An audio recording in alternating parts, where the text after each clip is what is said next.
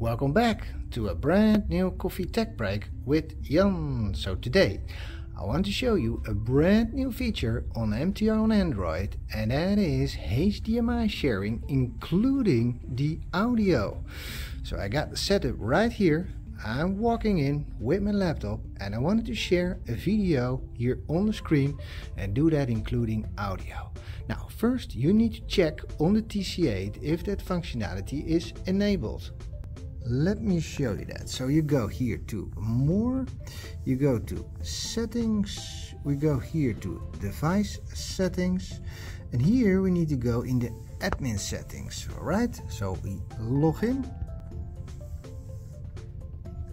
Alright, so when we're in the system we go all the way low, we go to Teams admin settings, then we need to check under general, and then all the way below you will be able to find here your sharing options. So you see here including audio, and here you also have the option to automatically share. So as soon as you hook up the HDMI cable, it will immediately show it on the screen. If you don't want that, you need to turn off this last one. And here you can decide if you wanted to share the audio. So now it's turned on, so let me show it. Alright, so here we got the system ready. I got my laptop right here. There we got the HDMI cable. Now if you check here under your speakers, what you will see is that I have only the built-in speakers now. So let me now attach the HDMI cable, and this will automatically be recognized and it should be showing here on the screen. Here you go.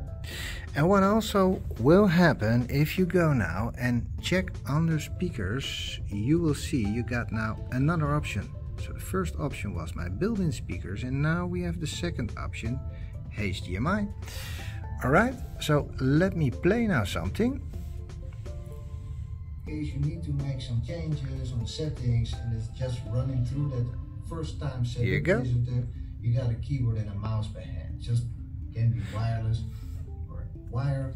Now, in case you want to change volume, you can go here to more, and here you will find volume control.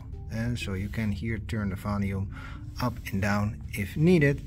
And as you can hear, the audio now comes here from the speakers in the video conference system here, right here. So you can enjoy your content, including the video here on the screen. And so you got a little bit of an idea when you hook this up to the TV UI. Now this was just a quick video to show you the HDMI sharing, including audio, with the latest Teams app release here running on the G7500 or your Studio X series.